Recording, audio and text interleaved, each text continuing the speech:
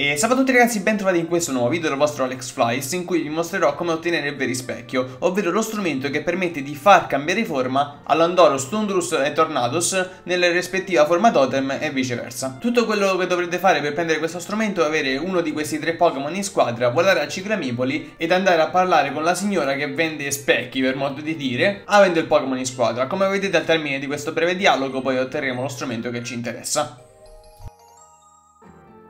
Per questo breve video dunque è tutto. Se non avete catturato ancora i tre geni vi consiglio di cliccare sull'immagine che state vedendo e detto questo ci vediamo in un prossimo video. Ciao a tutti!